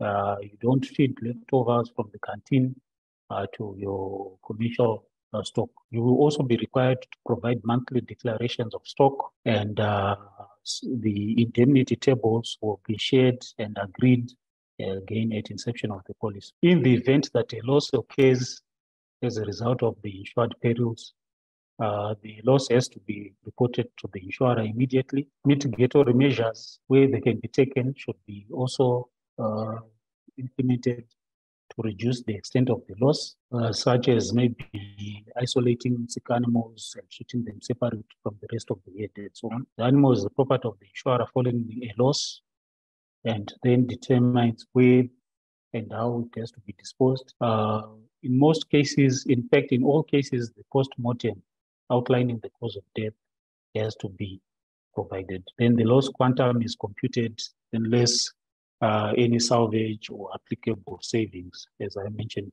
earlier.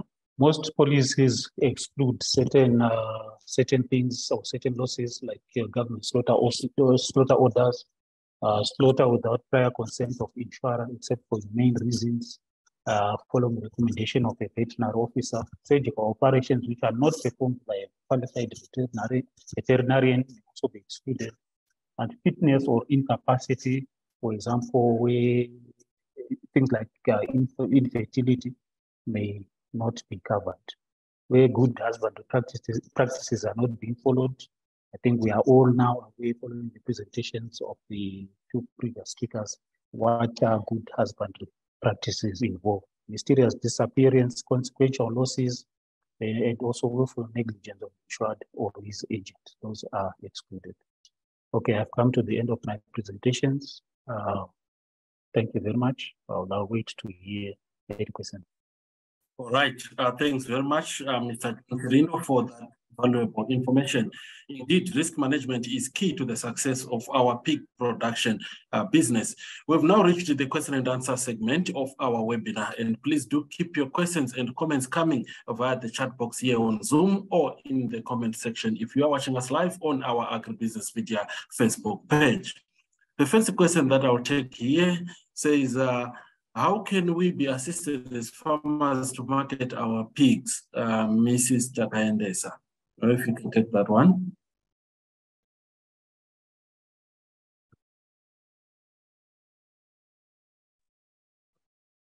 Right. Thank you. Yes, on marketing of pigs, it's critical to get the right information. Like I have highlighted, when your pigs are almost reaching market age, you can actually check as to the current going prices so that one avoids to be shortchanged. And at the same time, there are some abattoirs where you can actually send your pigs to, depending on the area. Like there are abattoirs spread across the country, depending on which areas. Like in Marsh East, there are around 6 abattoirs. In Marsh West, there are also around 6-7 abattoirs. In Mutare, there are 2 abattoirs and so on. So if you need that finer information as to the abattoir spread across the country, we can actually share that with you. And as it relates to the prices, you can actually get in touch with our abattoir and butchery manager, because time and again is scanning on the prices. Then there is this ZAGP, which is Zimbabwe Agricultural Growth Promotion, which is running with trying to have farmers work in groups. It's also quite critical, like they've been working in 2 corridors, Marsh West and Marsh East. And there have been some positive developments where farmers can actually market their pigs as a group to some large retail outlets. Like there is this butchery, Sare Butchery in Bromley. It's they can actually take good quality pigs from farmers around. So that information on where I can market, it's like if farmers really tell exact place where they are producing their pigs at, then that information can be shared. There is Renam Abattoir, where also they can send their pigs in. So it's like different abattoirs in different places, because the law governs that pigs should be slaughtered from registered abattoirs, so that you can actually enter marketplaces without challenges. All right, thank you for taking that one. And whilst you are still there, Mr. Gendesa, another farmer says, I would like to know the price ranges for those intending to adopt artificial insemination for the semen for large white. How do you price your semen? Sorry, come again. Okay, the farmer is asking about price range for artificial insemination. Okay. Okay. Yes, we have an artificial insemination laboratory here at the Pig Industry Board. So we have some grandparent boars which we tap semen from, and the semen is analyzed for quality, and also the cold chain should be maintained. So on the pricing, it's like on costing as to how much it costs us to prepare that semen. There are some sort of fixed costs like maintaining the boy and so on. All those costs are taken into consideration. Then there are also some costs as to the packaging, and there is some chemicals which we use to sort of extend the shelf life for the semen, which we actually import from the Netherlands. So all the costs are put in, and we value our semen, or we provide our semen at $5 per dose. And when we say a dose, is like the semen you would want to use to inseminate the pig once. And we recommend that pigs should be inseminated twice. So when you are buying, you come in, you buy the 2 doses at $10, and then you also get 2 catheters, which will use to actually inseminate the pig. And we need you to come with a cooler bag or a flask, because semen is very sensitive to temperature shocks, and we don't want the temperatures to fluctuate. And you only come in to buy the semen when the pig has actually started showing signs of it. It's not like you are coming and buying and packaging it somewhere. It has to be used within a short period of time, like I think shelf life of three days at most, and so on. And you need to make the bookings in advance. And it's not just a question of coming in to buy the semen. The inseminator should have the knowledge as to how it's done. So again, during our trainings, we also train new farmers to do the insemination. All right. Then another question from NS here says, where is PIB located in Bulawayo? And do you do AI artificial insemination training courses? If so, how much? Okay. In Bulawayo is like Pig Industry Board is along Bulawayo Harare Road, about 15 km from Bulawayo, just opposite Fairbridge Park police station. To your right, it will be the Pig Industry Board. And unfortunately, I didn't share the Bulawayo station number, but I could just shout it out for you for the manager in Bulawayo. His number is 0772 517 935. He's called Mr. Mbeure, and the assistant manager is called Mr. Beta on 0778 563 351. So you can get in touch with these officers if you need any technical assistance or training. Then on AI in Bulawayo, we have not yet set a lab. It's something that is on the cards. But like say someone would want semen in Bulawayo, maybe a plan can be made to transport it overnight via Swift and so on. But like I'm saying, it's quite critical on the temperatures. So correct packaging has to be done. So right. Training on AI still in Bulawayo, yes, they can, but they will be like sort of using dummies.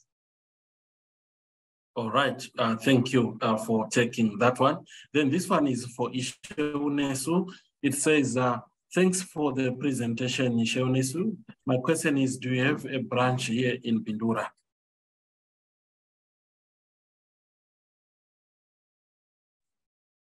Okay, it's unfortunate that we don't have a branch in Bindura as yet.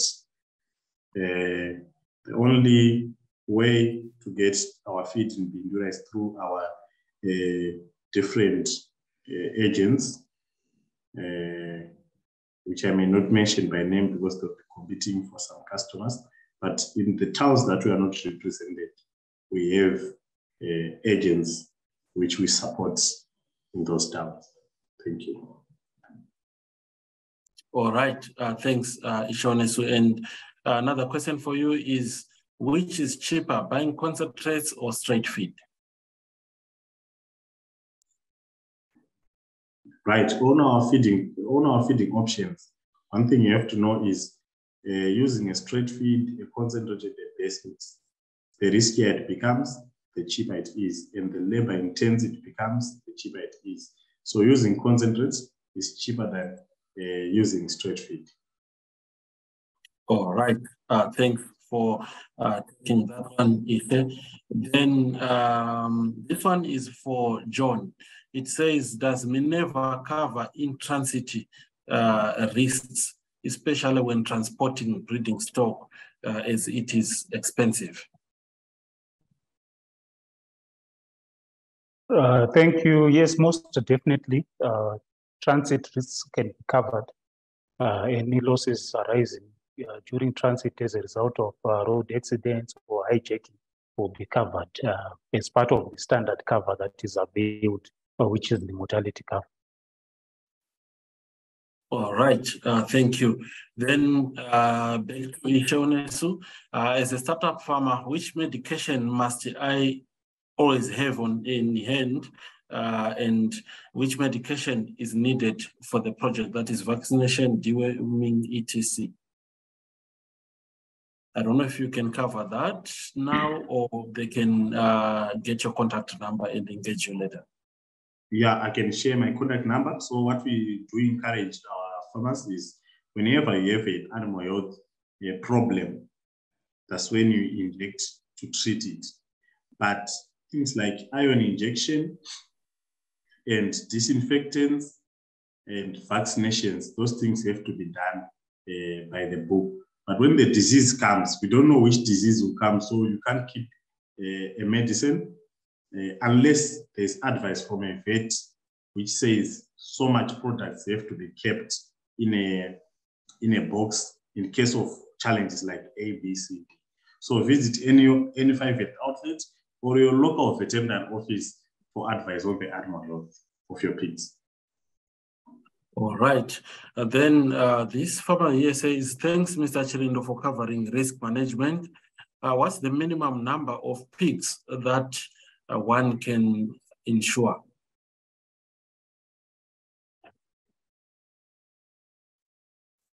Okay, thank you very much. There is no set minimum number as such. Obviously, it will depend on the cost of administering the policy, depending maybe on where you are located from the distance between yourselves or your farm from the insurer.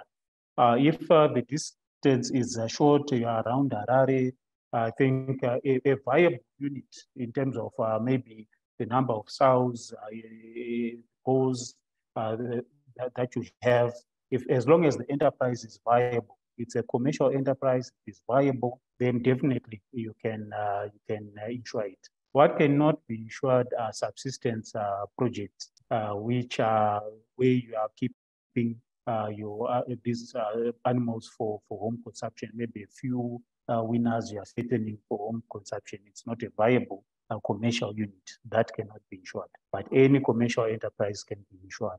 And I think we have heard the numbers in terms of bull to sow ratio from the previous presenter. And I think the minimum commercial unit going upwards can be insured, which would be depending on the ratio of bulls to sows that you are using, 1 to 10 or so, or 1 to 20 or so on. That can be insured. All right, thanks, John. Then this one is for Mrs. Takayende. Site says, I'm interested in your training itinerary. Could you please present one for the year for those in Harare? And if possible, you can attach the charges. I don't know if you have that on hand, or maybe they can call and engage you later. Yeah, unfortunately on me, I don't, but the technical number I have shared, they can share with you the training program. Like the training programs are basically 3 weeks, but it's flexible. Like some owners at times they say they don't have time to be with us for 3 weeks. So they can come for 5 days, 2 weeks or so. And they can, like the last group we were having just completed today, and we have an incoming group on Monday. So it's the Monday after every 3 weeks. But if you get in touch with that number stated technical department, or the WhatsApp number, it's 0738 125 400. That's the technical number for the WhatsApp. That is the WhatsApp number for the technical officer. He can actually share with you the training program for the year. All right. Thank you, Mr. Kendesa, for taking that one. In fact, he says, can I start keeping raising kids from pigs from winners to the market? And maybe if you can share more information on that one, Mr. Kendesa, on that model, how does it work? Okay. Like I said, here in Zimbabwe, it's not really practiced to a large extent, but you find that countries like Belgium, Netherlands, Germany, and so on, they actually have farmers who specialize in producing winners. Then they have farmers who specialize in growing those winners. But here it's like mostly the availability of winners, because most farmers prefer to just run a closed head, like from the farrowing up to marketing. But like I was saying, here at Pig Industry Board, we also sell some winners to farmers, because actually it's easier just to fatten winners like we do in broilers, those day-old chicks, just growing them up to market. it's sort of the same concept. You are actually growing the weaned pigs, which you get at about 18 kgs of weight, and they will be around 8 weeks with good growth. Then you just feed them the grower diet, the finisher diet up to market. Actually, like we recommend like farmers who are starting, who would want to go into pigs, but not sure of the breeding aspect, because breeding, it takes a lot of effort and knowledge to actually ensure that this sow will give me 10 piglets, 12 piglets, and so on. But for winners, it's just buying the numbers, and the risk of death will be quite low as the pigs would pass the critical stages. So yes, you can grow your pigs that way. And like our current price for the winners here at PIB, it's 70, it should be $75. Yes. So it's possible. It's a question of booking in advance, and at the same time checking on our volumes if we are able to supply the volume you would require. And this model is being taken up by a number of high schools, whereby they are also venturing into pigs and so on. And actually quite a number, they are sort of purchasing the winners and just growing the winners for their own kitchens, and at the same time maybe selling the extras. All right, thank you. Then another farmer here says, okay, could I say, as I joined the discussion a bit later, I need information on the prices for pregnant sows. I don't know if you have that at the moment. Sorry, I didn't get that again. Okay, they're asking about the current prices for those that are pregnant. Okay, currently we don't supply pregnant sows. We only supply the open sows and the balls or the semen.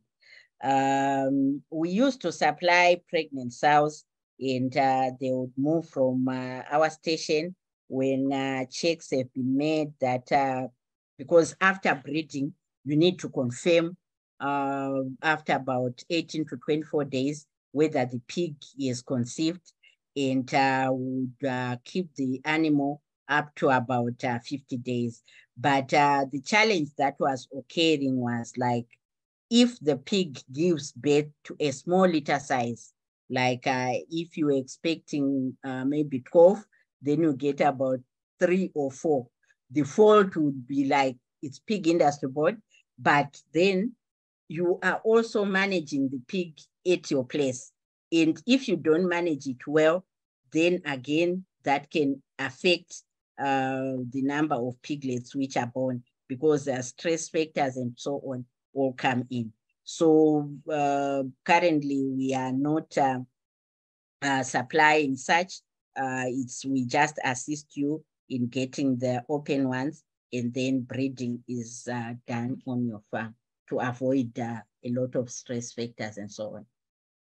All right, thank you for taking that one. And because of our time, I'll take the last two questions. One saying, do we have a threshold number for pigs we can start with for profitability purposes?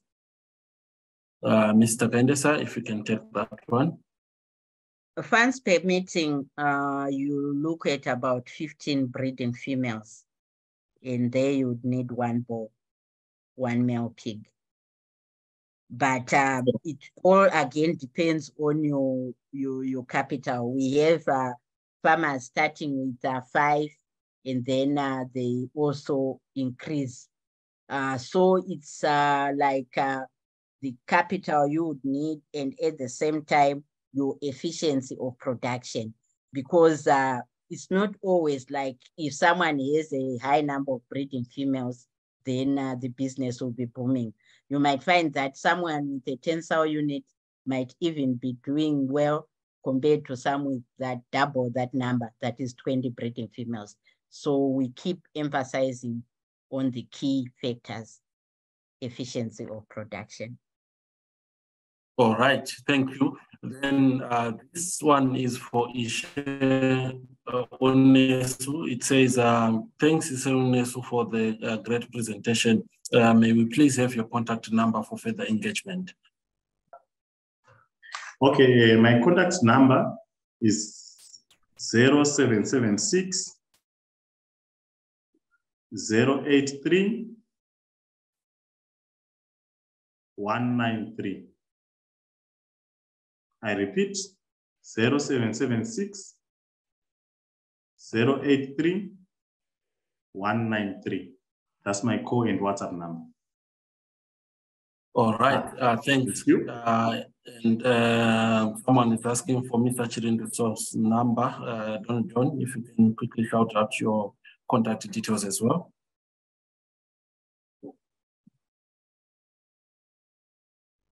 Okay, thank you. My call and WhatsApp number is 0772 933 14.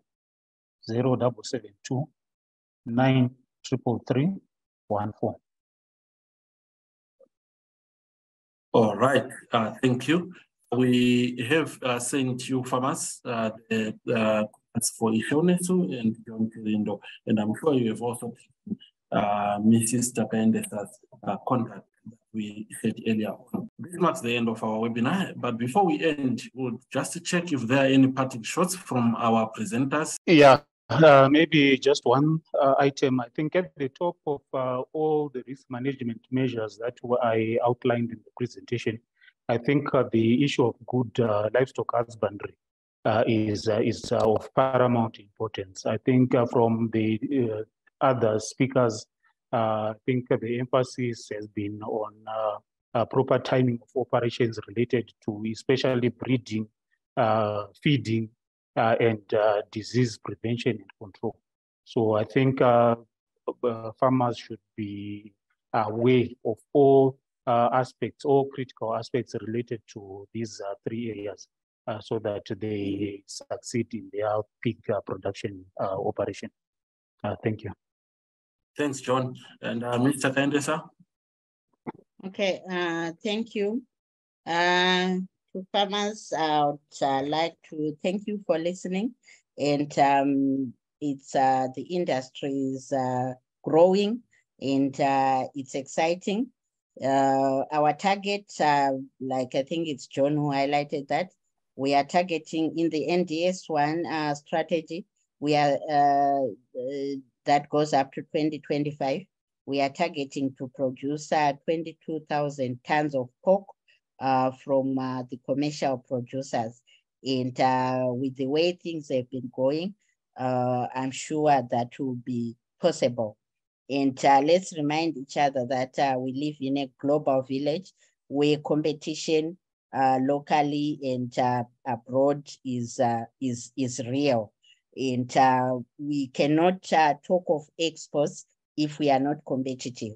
And even locally, we need to be competitive to other meat products. We have beef, we have chicken, which will also be competing as a protein source, and even non-livestock products.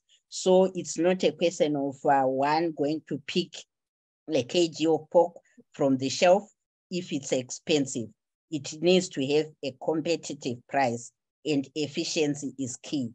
And I'm happy also to inform farmers that you are growing, and we have a group of smallholder farmers from the 2 corridors I've already alluded to, assisted by ZAGP with Action Aid assisting or being the leaders.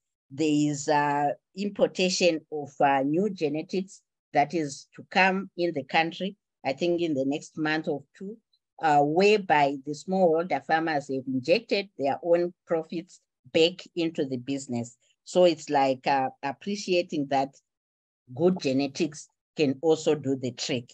So farmers, let's work in groups. Let's try to reduce transaction costs. by working in groups, and will succeed by so doing. Thank you.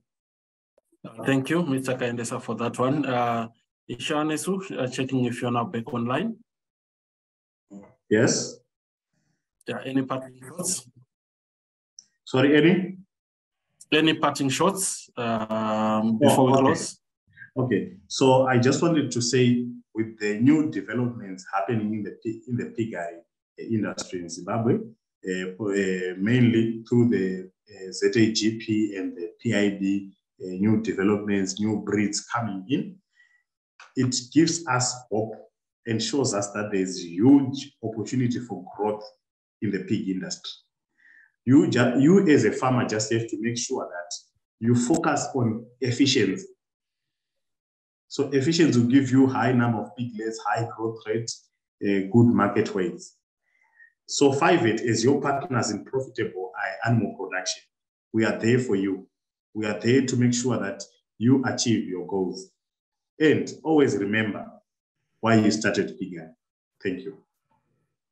All right, perfect. Thanks so much. I would like to extend our gratitude to Isheune Sunemera, Mr. Kaendesa, and Mr. John Chirindo, as well as 5-8, Minerva Risk Advisors, and the industry board for making this event a success. And we also want to thank you, farmers, for tuning in today. Until next time, goodbye and happy pig production. Thank you. Have a great one.